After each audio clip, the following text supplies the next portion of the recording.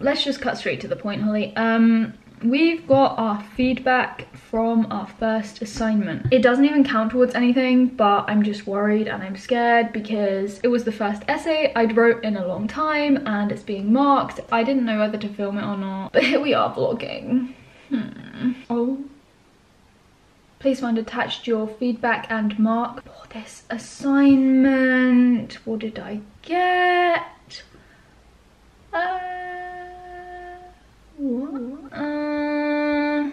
One sec. I need to do a bit of digging here.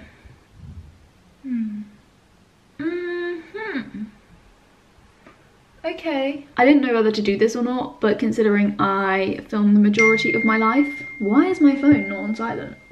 I thought, why not? So basically, I am doing a master's. If you didn't know, I'm at UCL. I'm doing a master's in cancer. And basically, we have got our marks back from our first assignment. It didn't count though towards anything, so it wasn't like summative. So yeah, I just opened the email with my feedback and I've seen my mark. I basically just needed to get out the marking criteria to see where my mark kind of fell. So like 70 to 100% is the distinction, and then 60 to 69 is a merit, pass 50 to 59, etc, etc. I've never seen a marking sheet so like official. It has like different marking criteria and then a percentage mark for each of those, and then a weighting, and then a weighted mark, and then an overall mark. And I'm just like, whoa.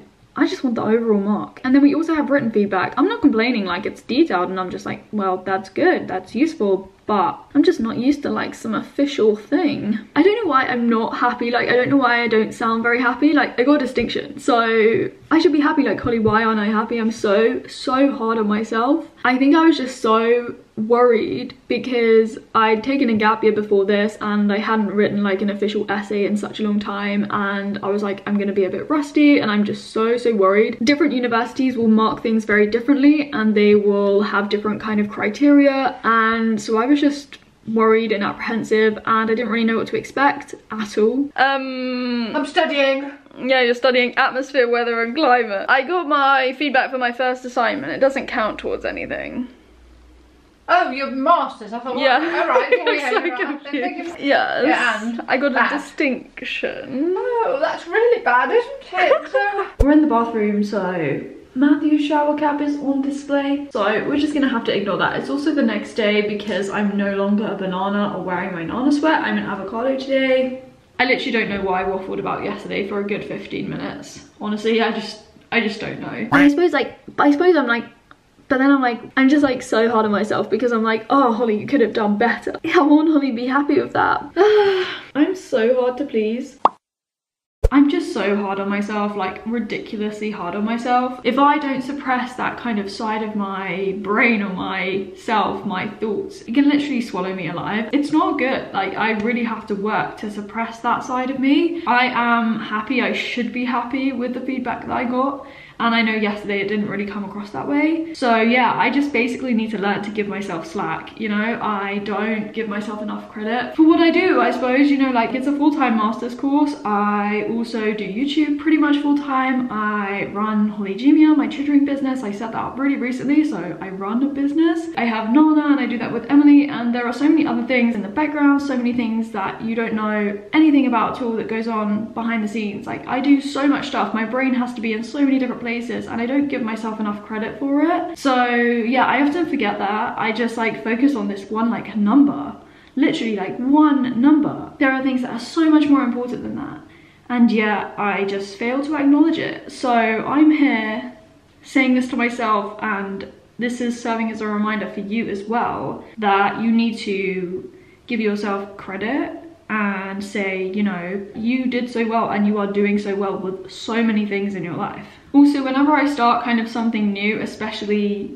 in the academic world, I always go in with this mindset of, you know, Holly, you're gonna enjoy it. You're gonna like let your hair down. Especially with my undergraduate, I came in with this mindset, and I've tried to do it with my masters, but I fail every single time. I've never achieved this in my life. I always end up stressing, and I always end up like this in this situation, like yesterday when I was getting frustrated. Subconsciously, I set myself a target or a standard. I set the bar, and meanwhile I'm almost like putting on a facade, a show where I'm like, you know, it's all fine, you know, I'm just gonna go in and put in the effort but have fun at the same time. I'm not gonna stress. And I say this to myself, but subconsciously and in the background I'm setting this bar. What's worst of all is that I never know where I set that bar.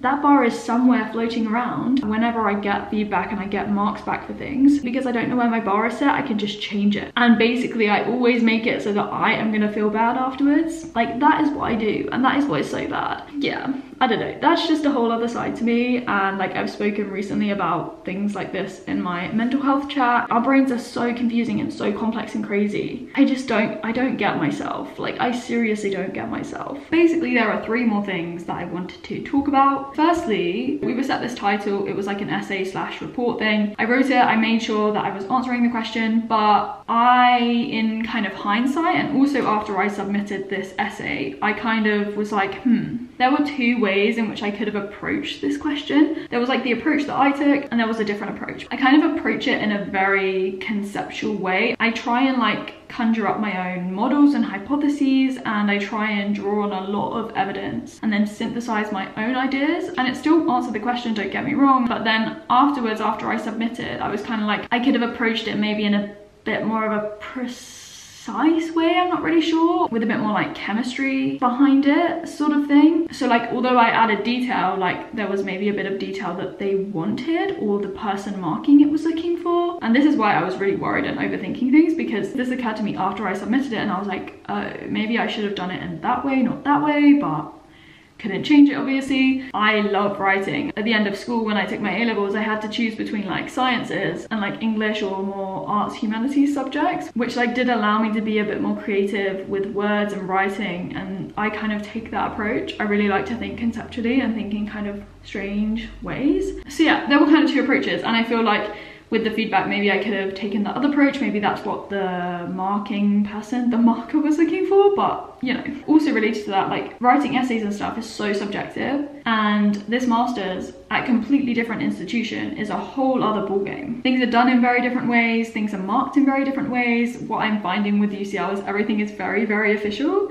So we had like this marking sheet, as I said yesterday, and I just need to adapt and get used to it. And this was the first thing that I did for them. I also think it felt like a big thing because it was my first essay that I wrote in a while, and also at Cambridge I was writing essays all the time and just getting feedback that was more kind of casual. It wasn't like so official. And so with this, because it was like our first assignment, even though it didn't count, I was just like really like fixated on this, and it kind of blew it out of proportion, because at the end of the day, it's literally so insignificant. This does not mean anything. The final thing I had on my list to talk about was the word count. So this was like a 1,000 word count, and then we had 10% extra. So I literally did write 1,100 words because there was so much I wanted to say. I did like so many drafts, and I had to cut out quite a lot in the end, because 1,100 words is not actually that much. But yeah, I feel like I just need to get used to being really quite concise. I really did have to do this for my dissertation and stuff, but like at UCL everything has a word count, whereas when I was writing essays in my undergraduate, I could write as much as I wanted, and it gave me so much scope to just say anything I wanted. So yeah, I just need to get used to different things, and there's room for improvement, which is a good thing. And you know, this is literally just the start of my 1-year master's course, and I've already got a mark that I should be proud of and that I am proud of. So yeah, I think I've spoken enough about this. I'm gonna put it to the side. I've definitely reflected on feedback. I think it's so important to do that. So yeah, I don't really know what this video was. It was very spontaneous, as I said, because I didn't think I was gonna film my reaction, but I ended up